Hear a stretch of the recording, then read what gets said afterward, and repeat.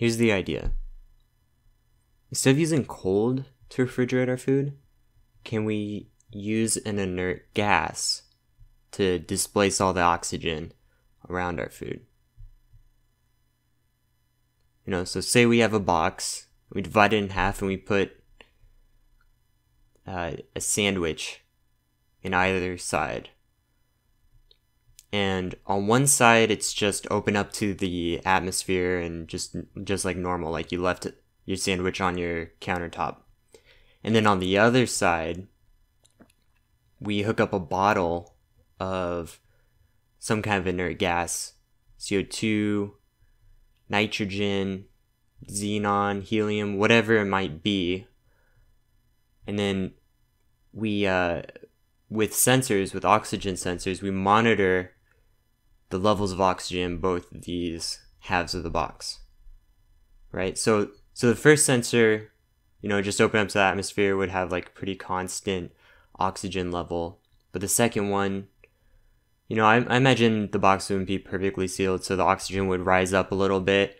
And once it got over a threshold, we'd puff in some of that inert gas. And then that would drop the oxygen level down, and we'd rinse and repeat.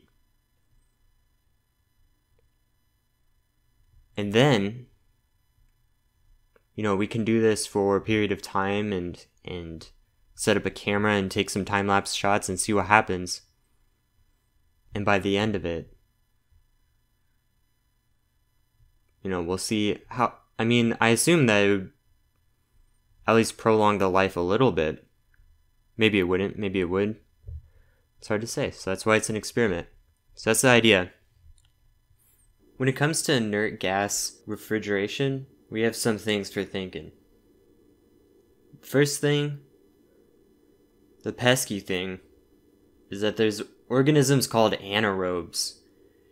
And however they may do it, they don't need oxygen to survive. I think fermentation is an example of this process. So yeast might be an anaerobe.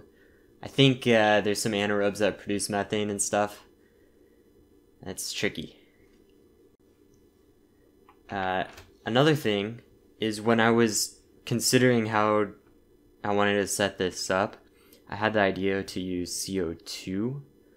CO2 would be nice because you can find food grade canisters really easy, and all the equipment and everything to mess with CO2. For one, there's paintball, but two, there's brewing supplies. A lot of people use CO2 in conjunction with beer for pressurizing kegs and whatnot. But when you think about CO2, what comes to mind, after a while at least, is that soda is fizzy. So if we put our sandwich in CO2, would our sandwiches become fizzy? I'm not sure that I'm really into that. Although maybe fizzy jelly might be good on PB&J. I don't know. Anyways, with this question, there's some equations that we can look at to give us a ballpark estimate of how fizzy a sandwich might become. The equation is called Henry's Law, and what it says is that the concentration of CO2 in your water is equal to the partial pressure of the CO2 times Henry's constant, which for CO2 in water, it's 0.032 moles per liter atmosphere. So for comparison, if we look at a soda, the concentration of CO2 in your soda is about 0.14 molar. So it's 0.14 moles per liter. And for a sandwich, that is for all the water on the sandwich. So if you have a super dry sandwich, you don't have to worry about this, but who wants that? The concentration of CO2 would be 1 atmosphere, that's the partial pressure, presumably, times Henry's constant for CO2. And that comes out to be 0.032 molar. So in comparison with soda, it's, about a quarter as fizzy. So if you can deal with that, if you can deal with a quarter of the fizziness of soda in your sandwich, then CO2 might be a good choice. I don't think I can put up with that, personally. Okay, then the last thing is, if we go through all the trouble of making this box with an inert atmosphere, there's a bunch of other fun stuff that we can do. Mainly, things that we might otherwise be concerned with catching on fire won't catch on fire in this box. So doing exciting experiments with, I don't know, plasma, for example, in a microwave, or lithium batteries, or anything like that. We can do that in this box. Also, things won't rust or corrode inside the box. So that's kind of cool. Here's a little bonus material to kind of explain what the heck I was talking about with partial pressures and Henry's law and all that. So, partial pressure is basically how much pressure a particular type of molecule is contributing in your gas.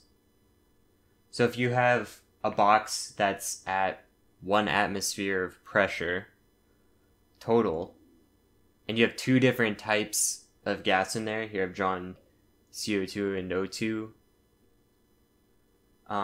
If they're in the same amount, then they both contribute a half atmosphere towards that total of 1 atmosphere.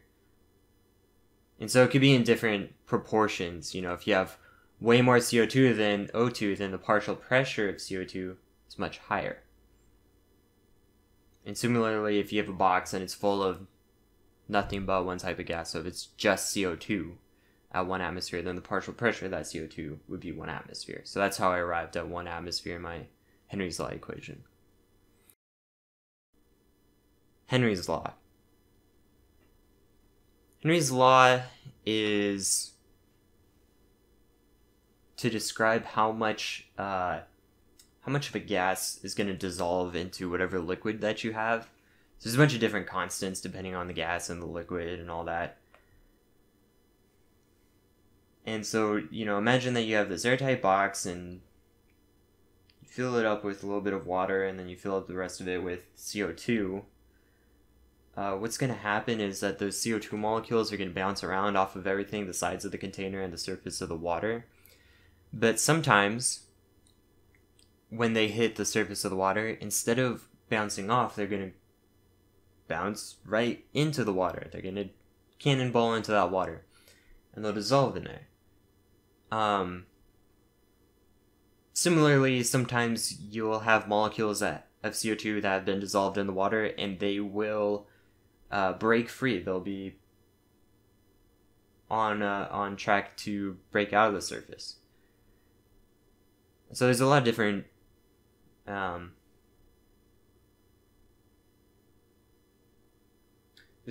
constants, because, you know, CO2 maybe more easily dissolves into water than say gaseous fat or something, you know, like gaseous oil. You know, oil and water already don't mix, so even if you have a gas of it, not very much is gonna mix. Even if it's at high pressure, not very much of it's gonna mix. But if you have water and gaseous salt very readily mixes with water, so tons of that's gonna mix in. So it increases the probability that if for salt, it increases the probability that when one of the molecules hits the surface of the water, that it's actually gonna go in rather than bounce off. And then you can kind of see that when you have way more partial pressure, when you have the partial pressure up, then that means that more of the molecules are hitting the surface with greater force, because pressure is a measurement of force. So if you have a greater partial pressure, that means that they're hitting the surface with more force, so they've got a greater likelihood of dissolving into the liquid.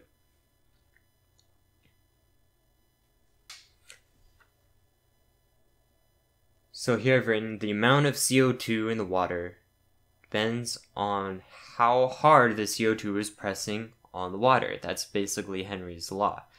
But to be more accurate, what we can say is the concentration of CO2 in the water depends on the partial pressure of CO2 above the water. So that's basically all of it.